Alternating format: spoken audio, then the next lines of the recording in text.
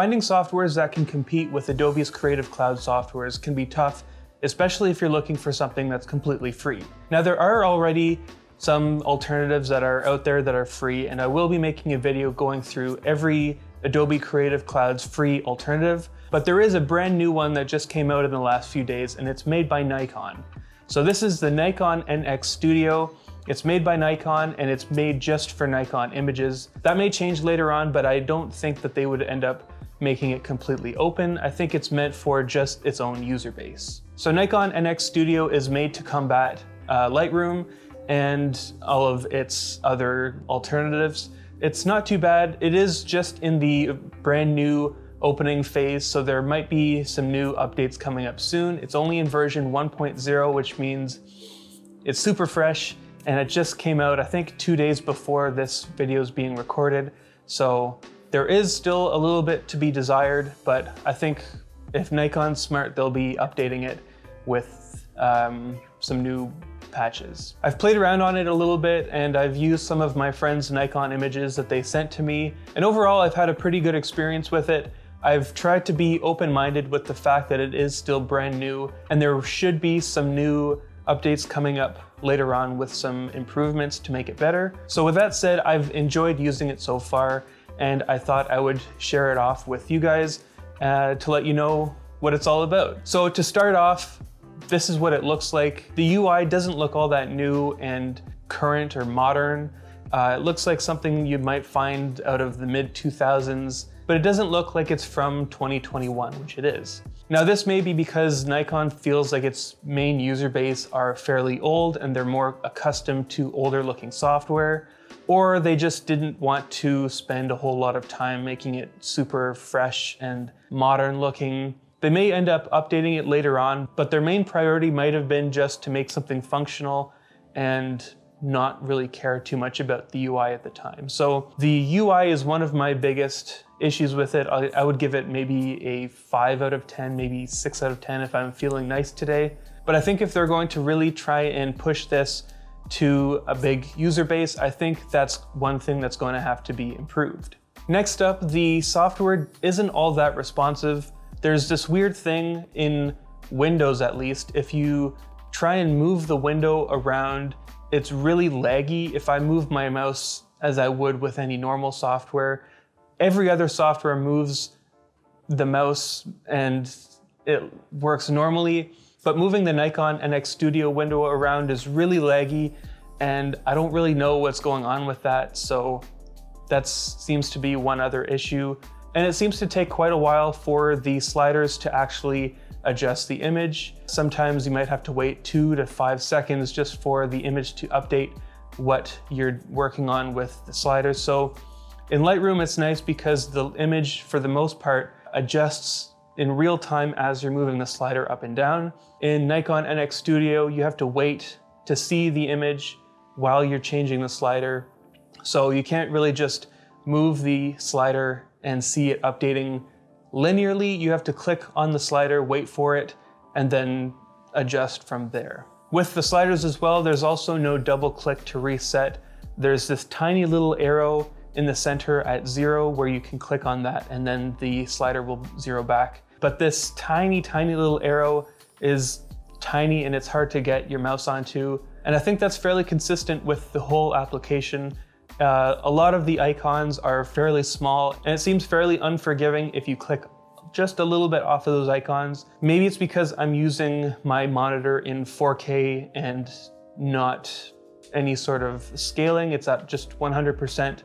So there may be some weirdness because of that. So it might be an issue with me because I'm using a 4K monitor to do my edits with that instead. That's another thing I think that they'll be having to adjust later on is the snappiness of the software.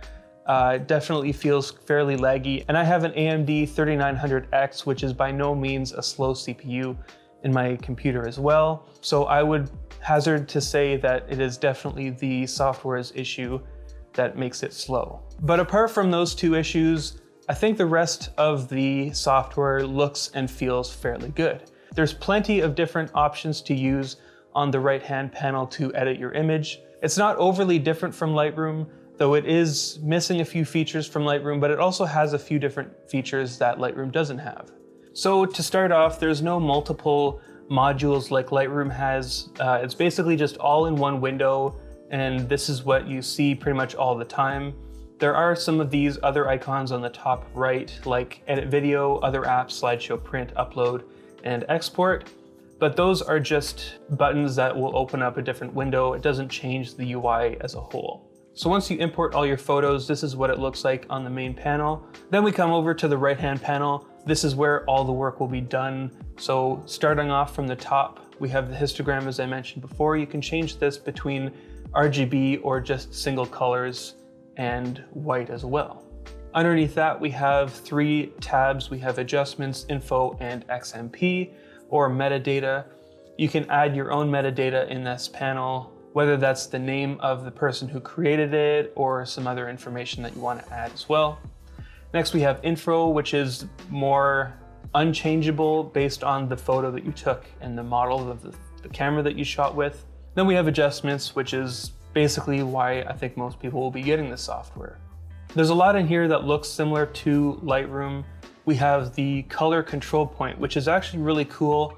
I would compare this similar to how Lightroom has those little buttons on the tone curve and the HSL sliders, where you can select a specific point on the image and change those values based on the luminance and saturation of that one point. This basically selects a specific point and you can change up the settings on that one location. One thing I like about Nikon NX Studio is the fact that the right-hand panel can be expanded way wider than Lightroom can, so you can have a little bit more finer control on these sliders, which is pretty nice when you're doing some fine editing.